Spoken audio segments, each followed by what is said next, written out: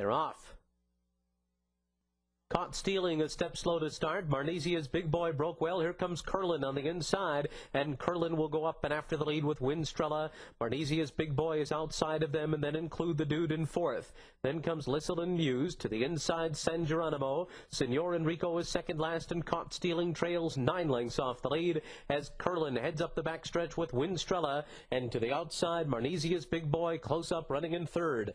First quarter 22 3/5 seconds. Break of 4.5 to Lissalin Muse racing inside of Include the Dude. Down toward the inside, Senor Enrico, San Geronimo, and Caught Stealing are in the back as they round the far turn. And it's Curlin. And Curlin sprints clear to a 2-length lead while still in hand on the far turn. Curlin opening up 3. Winstrella and Marnesia's Big Boy, second and third, 4 lengths back. Then Senor Enrico, followed by Lissalin Muse, a half mile in 45 and 2. And at the top of the stretch, it is Curlin and Rafael Bejarano racing in the middle of the track with a 6-length lead. And then Winstrella to the inside, followed by Marnesia's Big Boy, Curlin. Wow! He's 14 lengths in front. Then Winstrella, Marnesia's Big Boy, and Senor Enrico. But look at Curlin. Curlin romped. Winstrella was second. Then came Marnesia's Big Boy and Senor Enrico. They're in the gate. And they're off in the Rebel, and quickly Exchanger bounces out there for the lead. Down along the inside, Flying First Class cruises on up though and takes it away. Between those two, UD Ghetto is third. Teufelsberg is at the rail in fourth. Curlin is in the middle fifth. Officer Rocket now sixth, followed by Sumac going ballistic and trailing Wannabe Include at the rail. On the turn, and Exchanger has the short lead over Flying First Class, 2 lengths back to Teufelsberg. Curlin inches up into fourth, followed by UD Ghetto, Officer Rocket, a gap of 4 to Sumac, going ballistic and Wannabe Include, the opening quarter, 23 and 2.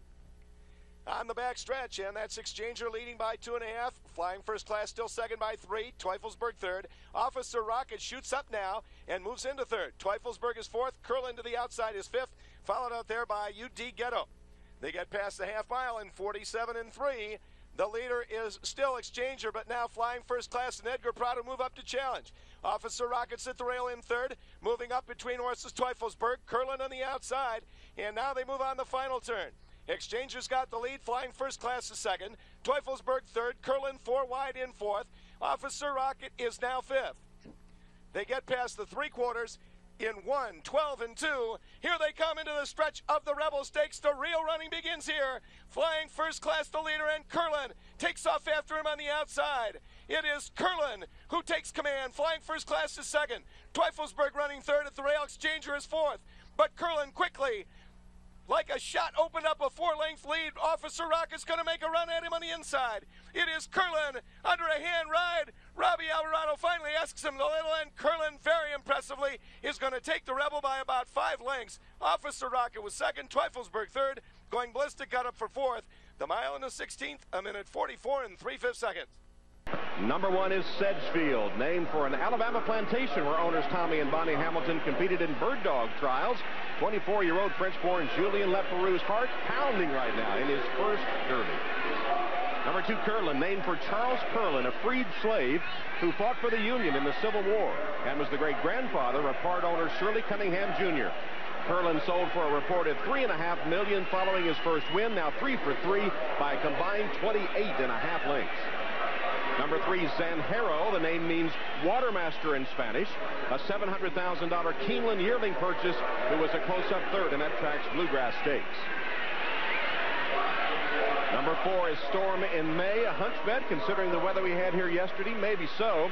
No protection, you'll notice, for that blind right eye on Storm in May. It's the first Derby for Kaplan, the trainer, and Juan Leyva, 23-year-old native of Mexico City. I'm a wild and crazy guy, ridden by Mark Guidry. It's his last Derby.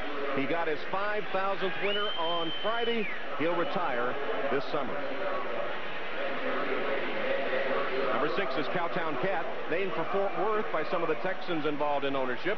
19-year-old Fernando Hara was 4th in the Derby on Jazzle last year, then won with that horse in the Belmont. Cowtown comes in off wins in the Gotham and Illinois Derby. Number 7, Street Sense. Can he break the jinx? He won the Breeders' Cup Juvenile here by 10 lengths, but no winner of that race has taken the Derby. Calvin Burrell has won over 4,000 races, but 0 for 4 at the Kentucky Derby. 8 is Hard Spun, a dream come true, says the cowboy, Larry Jones, a Kentucky native in his first Derby, and ditto for Mario Pino, who has ridden nearly 5,900 winners. Hard Spun has had a 6-week layoff since winning the Lane's End. Number 9, Liquidity. After a couple of disappointing races, Doug O'Neill is trying something new. Look at his bridle. It's called a Sure Win and is designed to keep the bit up high in his mouth. Number 10, Teufelsberg, the Devil's Mountain in Germany. A $9,000 yearling who could give Stuart Elliott a slice of history. He would join Willie Sims as the only riders to win the Roses on their first 2 mounts. Elliott, of course, on Smarty Jones in 2004. Looks like Teufelsberg feeling good as he kicks a little bit. 11, Buana Bull, Northern California based. Son of Holy Bull, the sire of Giacomo, winner of the California Derby and El Camino Real, but 5th in the Santa Anita Derby. Number 12, No Biz Like Showbiz. Elizabeth Bellondo turned down a big price for this colt, named because her late husband Tommy published dozens of Broadway scores. No Biz, winner of the Wood Memorial. 13, Sam P., the human namesake, 87-year-old Sam P. Burton, who flew the hump over the Himalayas in World War II. The equine Sam P. has never gotten over the hump. 3rd is the favorite in the Santa Anita Derby. 14, Scat Daddy. That's Todd Pletcher's name for half-owner James Scatorcio. The colt was hot at Gulfstream, winner of the Fountain of Youth and Florida Derby 5 weeks ago. 15, Tiago, Giacomo's little brother, named for the son of Sergio Mendez, one of Jerry Moss's artists at A&M Records, and woke up big time in the Santa Anita Derby. 16, Circular Key. John Velasquez chose this colt as Pletcher's top rider. Johnny 0 for 7 at the Derby. It's been 8 weeks since Circular Key won the Louisiana Derby. 17 is Stormello, bred, partially owned, and trained by Bill Curran, who took him cross-country for a 2nd in the Fountain of Youth and 4th in the Florida Derby. 2-time Derby winner Kent DeSormo up. 18, Any Given Saturday, ridden by Garrett Gomez, who led the country with $20 million in purses last year. His 4th attempt in this race, and now on a colt who most recently was 3rd in the Wood Memorial. 19 is Dominican. Dominican, the gelding, and the operation has made him an improved horse for trainer Darren Miller. Only 2 starts this year, both wins, including the Bluegrass by a nose over Street Sense. And number 20 is Great Hunter, Corey Nakatani, in his 13th Derby on Great Hunter, looking for his first win in this classic. Great Hunter 5th with a rough trip in the Bluegrass Stakes at Keeneland. Those are the horses. The 100. The last of them all will be Great Hunter and Corey Nakatani aloft. Ready for the start. They are in the gate. And they're off in the Kentucky Derby. And Teufelsberg breaks like a shot. And Hard Spun with speed too. And Cowtown Cat has some early speed as a crush of horses passes beneath the Twin Spires for the first time. And it's Hard Spun to be the early leader. Here's Stormello on the far outside. He'll be caught wide going into that first turn. In between horses. Teufelsberg right there 3rd. Cowtown Cat up and on the pace between horses 4th. On the far outside, Scat Daddy is running in 5th. Sedgefield 6th toward the inside. No Biz Like Showbiz is 7th in between horses. Any Given Saturday is now 8th. Liquidity is 9th toward the inside. Dominican runs in 10th. Great Hunter is 11th. Sam P is 13th. Curlin is 14th in the opening half mile here. Buana Bull is 15th. Zanjero is 16th toward the inside. Tiago moves to 17th. Circular K is 18th. He's about 20 lengths from the lead. And then down toward the inside, it's Storm and May. Street Sense is 2nd to last. Street Sense is the 19th of 20 as they continue down the backstretch run. The last of them all is I'm a Wild and Crazy Guy.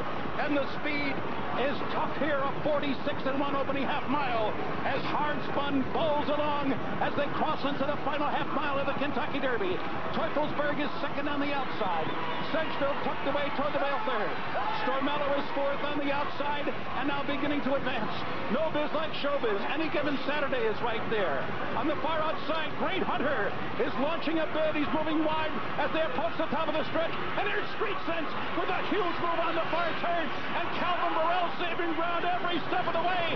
But it's hard spun to catch as they come off the turn. A mile and 37 flat.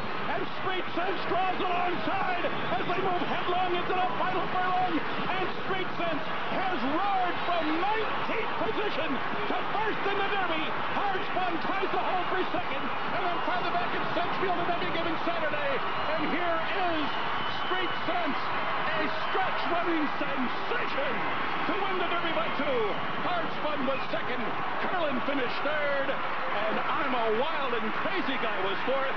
The final time for this Derby, 2 minutes and 2 seconds. Street Sense breaks the jink, the first winner of the Breeders' Cup Juvenile in 22 years to have taken the Kentucky Derby.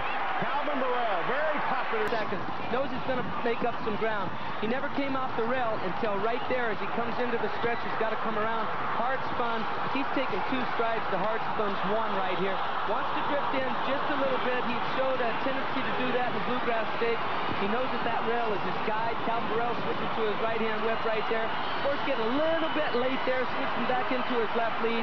Maybe lost his focus a little bit once he made the lead, but what a performance. Maybe because Calvin was bouncing around on his back already might have been why he lost the focus. And Hard Spun, a game second. He answered some questions that he's for real as well. But Street Sense, no question who was best today. Calvin looks, nobody's there. Hard Spun left in his wake. So let's celebrate a little bit. And Street says, hey, what's going on? I'm supposed to be running here. And Carl Nafsker, that great... And here are the horses for the Preakness. Number 1, Mint Slulip, Maryland-based colt from Dowell and Bales, the same team that sent Scrappy T to the Preakness runner-up spot and nearly wiped out a Fleet Alex 2 years ago. 2 wins at Laurel, his first race at Pimlico, first Preakness ride for Alan Garcia. Number 2, Exchanger. There he is. Trainer Mark Schumann has already won 9 races here at Pimlico this meet, ridden by former Maryland jockey Ramon Dominguez, who has 4 wins on the card. This is the only horse with a win over the Pimlico track. He scored by 5 in the Tessio Stakes in April. Number 3, Circular Key, named for a popular spot in the Sydney, Australia harbor. Todd Pletcher still looking for that first Triple Crown win. 6th in the Derby off an 8-week layoff. Pletcher's best finish from his 5 Derby starters.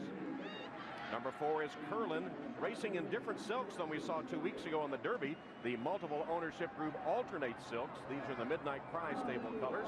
The Derby, his first loss in 4 starts, first time he had been pressed, and he made that late move to finish 3rd. Number 5 is King of the Roxy.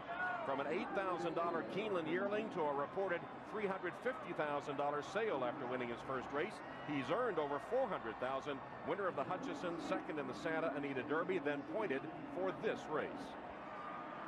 Number 6 is Flying First Class, who cashed in an upgrade from Coach to get here to the Preakness. He's the 32nd Preakness starter, a record for Wayne Lucas, who's won this race 5 times. He won the Derby trial 3 weeks ago. Number 7, Hard Spun, nearly wore the roses 2 weeks ago, if only Street Sense had not gotten through on the rail. First Preakness for Larry Jones. He wants Mario Pino, Maryland's all-time leading rider, who just passed Jerry Bailey for 15th on the all-time list to stay just off the early speed. Number 8 is Street Sense, our Big Daddy Rabbit, as Calvin Burrell calls him, because he loves carrots. Last week, Burrell made the mistake of feeding another horse a carrot first. Street Sense pawed the ground, and when Burrell approached, bit him. Burrell says he shot a Daddy Rabbit, and the horse hung his head, but Calvin gave him the carrot anyway. And number 9 is CP West, Edgar Prado, who heroically pulled up Barbaro here last year, returns to the track where he won 14 riding titles. CP West, trained by Nick Zito, who saddled Louis Quatorze to win the 96 Preakness. This colt most recently was 2nd in the Wither Stakes. And those are the horses for the 132nd running of the Preakness Stakes. The race is up next. On the outside, CP West with Edgar Prado, who was aboard Barbaro a year ago today. They're in the gate for the Preakness, and they are off. Exchanger gets off to a good start, so too King of the Roxy is there. Hard spun and flying first class, and CP West is with the Vanguard. Under the line for the first time, and it is flying first class. Exchanger's there to his inside. Hard spun going to be caught 3 wide going into that clubhouse turn. He's trying to tuck in behind there, and yes, he's got a good spot. Hard spun runs in third. King of the Roxy is fourth. CP West is fifth on the outside. Curlin is sixth, followed by Street Sense on the outside. Minslow up toward the rail. Street Sense forced to take to the outside there. And the last of them all is Circular Key.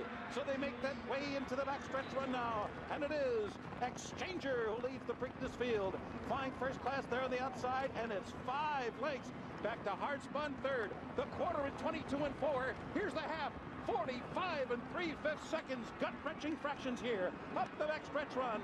5 furlongs to go. Exchanger shortly, and there goes Hard Spun. Hard Spun makes an early and aggressive move for the lead, and now he's in front as the field moves into the far turn. CP West runs in fourth. King of the Roxy is now fifth, and then it's 3 lengths back. Curlin is running in sixth. Minslow up 7 toward the inside. Street Sense is eighth, and he's still 12 lengths from the lead. Circular Key trails the field around the far turn. 3/4 in 1:09 and 4. Hard Spun leads the pack, leads it by a length. CP West is pressing, and there goes Curlin with a bull run on the outside, and Calvin Farrell threading his way through on the rail with Street Sense. They are now fourth. Another big move on the turn for the Derby winner, and the field turns for home. Hard Spun trying to gut it out, and here comes Street Sense now into the breach, and on through to the lead, and Curlin's to his outside. Street Sense in front at the 8th hole. Curlin giving his all, a length and a half behind, and farther back, Hard Spun is third, coming out to the finish. Street Sense, here comes Curlin. Curlin surging. Street Sense in deep water. Too close to call.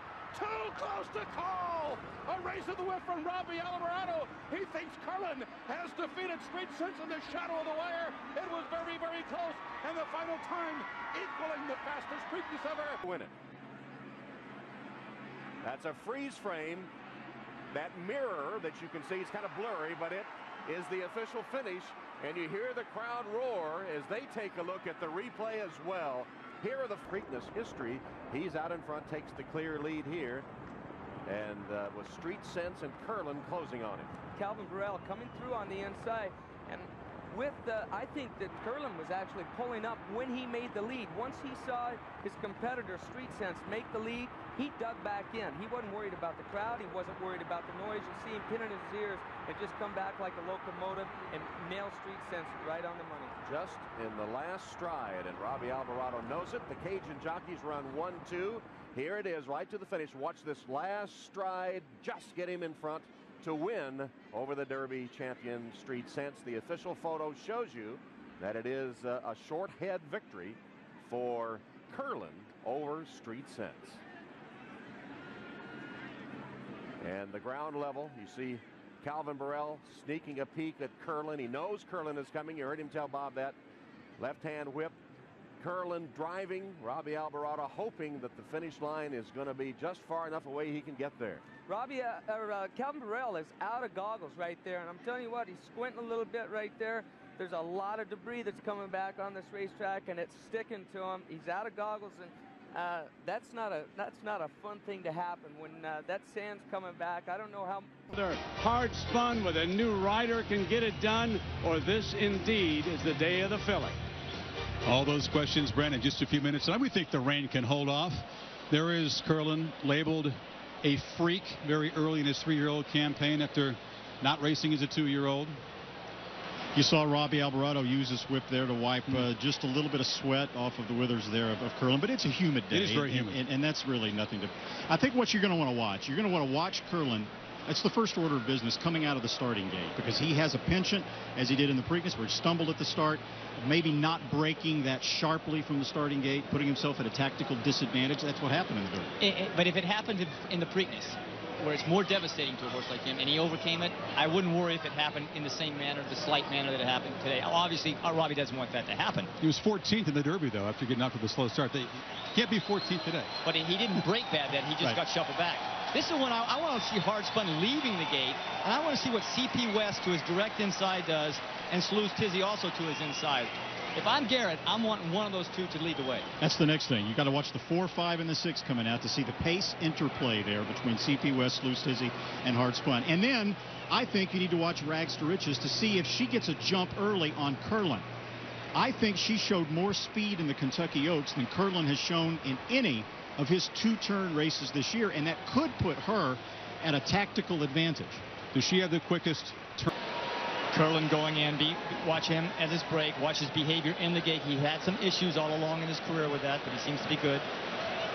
CP West. Edgar Prado on him, being the one that prompted Mario Pino to move a little bit early, so we'll see where he stacks up into the first turn. Let's tee it up. All the questions about to be answered in Belmont 139. Back up to Tom Durkin. And there's the filly in the field, Rags to Riches. The crowd roars, ready for the start of the 139th Belmont Stakes. And they're off. Oh, and the filly bobbled at the break. Rags to Riches stumbled coming out of there. And CP West comes out in stride. Sluice Tizzy is there. Hard Spun to their outside. And then farther back it's Curlin.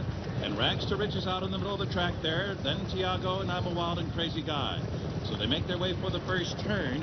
And Edgar Prado will keep CP West well off the rail. Sluice Tizzy is very eager to get to that lead on the outside. Curlin up close today.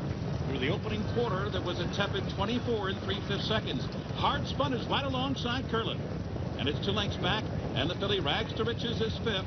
Followed by Tiago at the rail, and 7 or 8 lengths back to the trailer. I'm a Wild and Crazy Guy who's just lumbering along in the early stages of this 1.5-mile classic. So they make that turn into the backstretch run. The pace has been sensible the opening quarter mile, and the half was 50 seconds flat. It's just a bit of a crawl here in the early stages of the Belmont, and Sluice Tizzy is the leader. Sluice Tizzy in front, CP West right there. Hard Spun up close, hard held while third. On the inside is Curlin, just inside of the filly Rags to Riches. Tiago is only 5.5 lengths from the leaders. 7 lengths back to stretch running I'm a Wild and Crazy Guy. 3/4 of a mile in 1:15.1. Now the field is approaching the far turn. A long way to go yet. CP West, the riders have been very patient, not making a move. There's 5 furlongs to go. Their positions relatively unchanged. CP West the leader. Sluice Tizzy is second. Hard Spun's in a perfect position on the outside. Curlin could get bottled up on the inside. Rags to Riches in the clear 5th, only 3 lengths from the lead. And Tiago is beginning to roll now. He's only 3 lengths from the front. They're midway around the far turn. 5 of them within 4.5 lengths of each other. And the leader is CP West. Nothing left for Sluice Tizzy. Here comes Hard Spun. And Curlin is coming on through in between horses. And Rags to Riches is coming with a 4-wide sweep. And Tiago is in behind them. And at the top of the stretch, a filly is in front of the Belmont. But Curlin is right there with her. These two in a battle of the sexes in the Belmont Stakes. It is Curlin on the inside, Rags to Riches on the outside. A desperate finish. Rags to Riches and Curlin. They're coming down to the wire. It's going to be very close, and it's going to be a filly in the Belmont. Years of Belmont history. Wow. Girl power rules the day at the Belmont. Not just the first filly in 102 years, but the first ever at 1.5 miles. They're in the gate.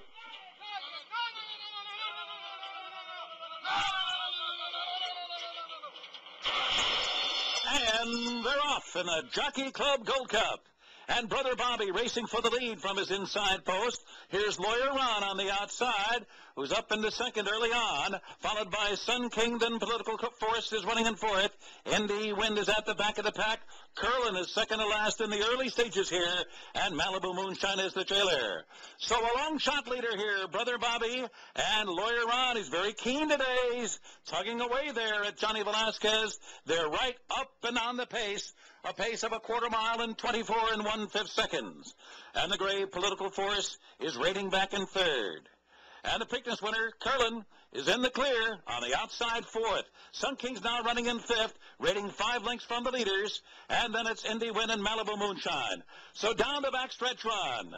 Brother Bobby, Lawyer Ron well out into the track after a 1/2 mile in 47 4/5 seconds. And Velasquez continues to try to settle down. Lawyer Ron right up and on the pace. Political Force just in behind the lead third. And then Robbie Alvarado hasn't moved a muscle yet on Curlin. They're rating well while fourth, about 4 lengths from the lead now as they round the far turn with a half mile to go. 3/4 up in 1:11 and 3. And it is Brother Bobby, still the long shot leader. Loyal Ron right off his flank. Curlin is poised in third with 3 furlongs to go. Political Force is fourth. Sun King in an all-out drive is now fifth. Then in the win on the far outside. And now the field turns for home at the top of the stretch here at Belmont Park. And it's Lawyer Ron to take the lead as they turn for home. Curlin, though, is right there with them on the outside. Brother Bobby throws in the towel. Political Force is third. And here's that showdown. Lawyer Ron and Curlin with 1 furlong to go in the Jockey Club Gold Cup. It's Lawyer Ron fully extended. Curlin running his heart out today. Down to the finish. Lawyer Ron. Curlin coming with those giant strides to defeat Lawyer Ron. Curlin wins by a head in an exhilarating stretch run here, defeating Lawyer Ron in the Jockey Club Gold Cup by a head. Political Force was third, and Sun King was fourth in 2:01 and 1.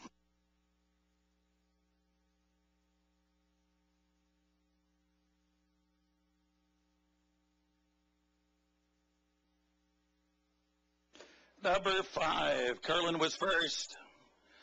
Number 6, Lawyer Ron was second. Number 3, Political Force was third. And number 2, Sun King was fourth. Results not official, 5-6-3-2.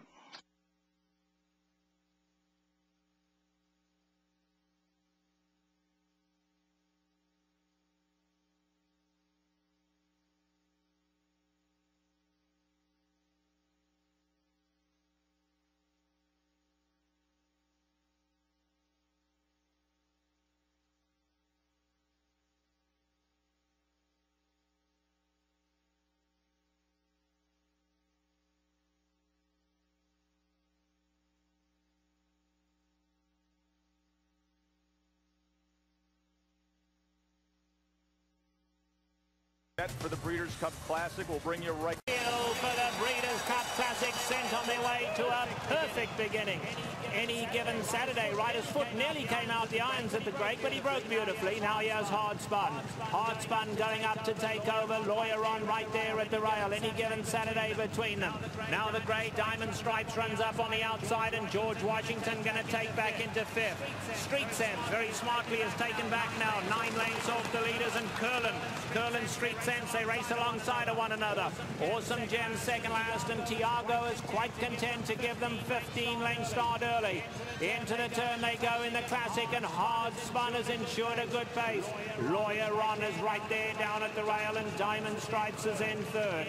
Any given Saturday in fourth. He's being nudged out a little as Any Given Saturday. He's 5 off the leader. George Washington already, the rider, earning his money as he's having to ride George Washington from fifth. Then we come back to Curlin.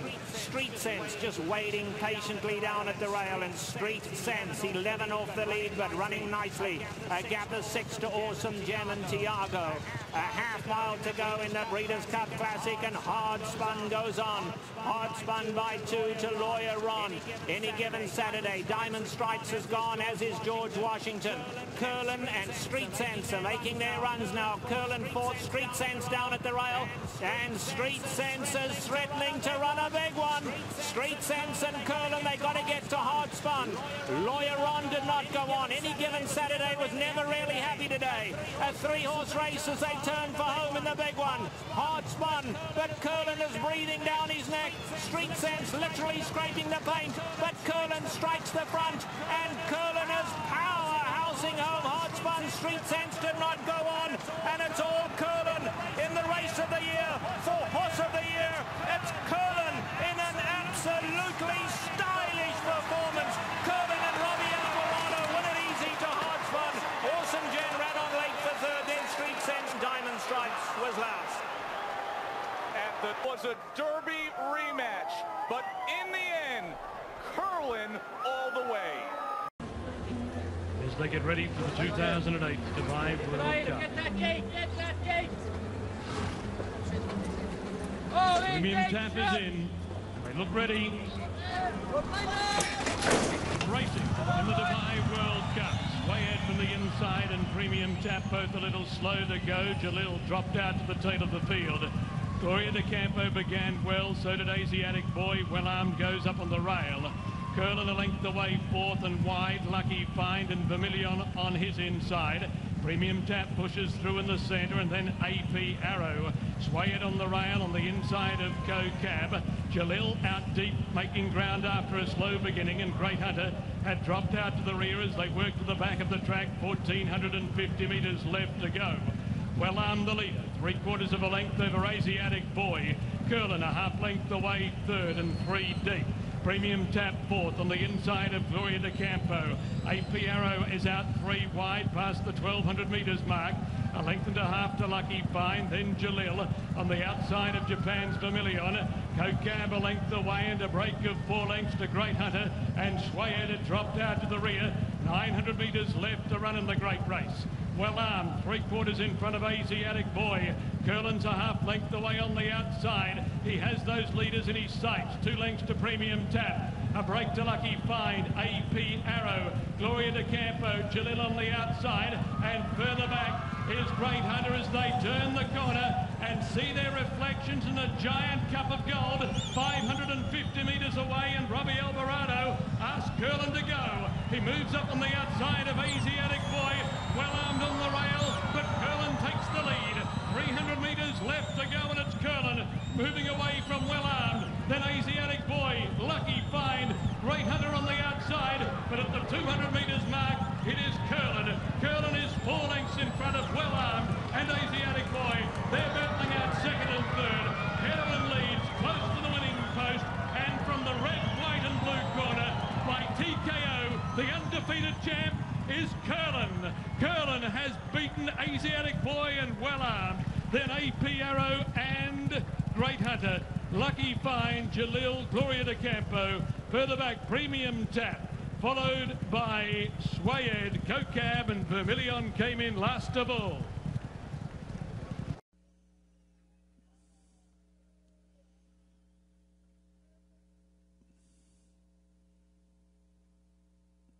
And they're off. Red Rocks gets off to a good start. So too Sudan, and Mission Approved on the inside. And Sudan is very anxious to get to that lead. And so too Mission Approved. So those two, they go out in a speed duel in the very early stages here of the Man of War. They got a long way to go in a speed duel head-to-head already. It's 8-9 lengths now. Back to Red Rocks, a distant third. Curlin came out in good order. He's fourth, and on the outside as they move into that first turn. Then Grand Couturier down toward the inside. True Cause in between those two. And Stretch Running Better Talk Now, and he's got a good pace to run at.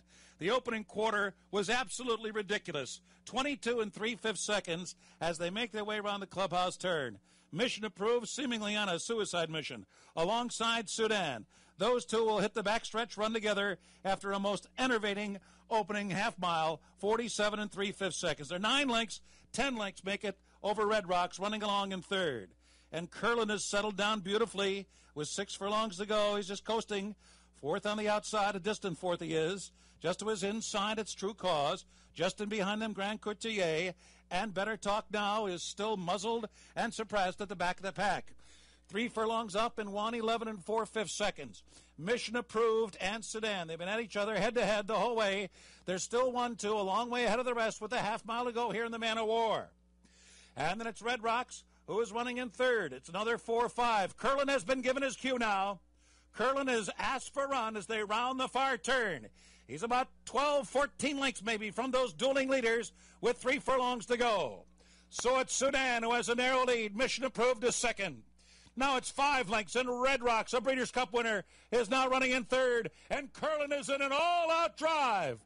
Set down for the final furlongs on the far outside. He is still third. Sudan's to catch, but he's been softened up. Curlin and Red Rocks both coming. Red Rocks is in front. Red Rocks is the leader coming down to the line. Curlin is there. Here's Better Talk Now. Breeders' Cup winners, 1, 2, 3 under the line, and Red Rocks won. Red Rocks won. The grass was not greener for Curlin today, being defeated, and Better Talk Now was third. The time for the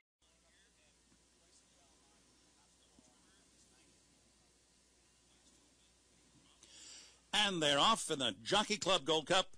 Wandering Boy wasting no time, and he's going right after that early lead. Merchant Marine flashing some early speed, but it's Wandering Boy who's going to be first round the clubhouse turn. Merchant Marine has come away running in second. Ravel is third. There's A. Piero now, who moves up fourth. And Curlin is now back running in fifth position in the early stages here. Mambo in Seattle has found his way to the rail already, now about 7 from the front. Then Angliana, and the trailer is Stones River. And the leader, Wandering Boy, with his typical tack up and on the pace. Merchant Marine prompting him through a quarter in 24 and 3/5 seconds. A. Piero in the clear on the outside third. And then it's Ravel fourth toward the inside.